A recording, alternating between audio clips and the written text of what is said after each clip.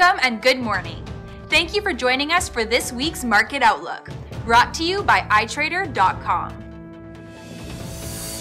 The U.S. dollar pulled back from year-high levels after Trump expressed concerns about interest rate hikes and a strong dollar.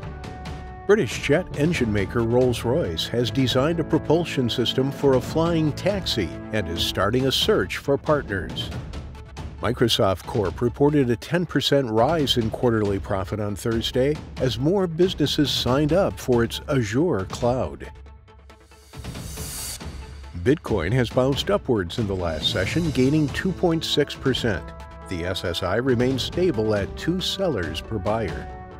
The sterling dollar pair has shown steady depreciation in recent sessions, falling 1.7%. We see a 1.7 buyer-seller ratio according to the SSI. The Aussie dollar pair has lost 0.6% in the last session. The SSI is showing a 2.1 buyer-seller ratio. The price of gold has lost 0.4% in the last session. The SSI is showing a 6.5 buyer-seller ratio. The U.S. Chicago Fed National Activity Index will be released on Monday at 12:30 GMT. The German Market Manufacturing PMI Tuesday at 7:30 GMT. The ECB's deposit rate decision Thursday at 11:45 GMT. The ECB's interest rate decision Thursday at 11:45 GMT. The U.S. GDP annualized Friday at 12:30 GMT.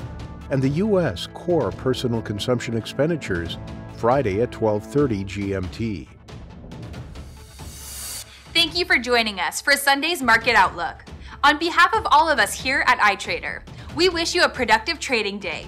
Be sure to log into iTrader.com for all of your trading needs. Your personal account manager is ready to answer all of your questions.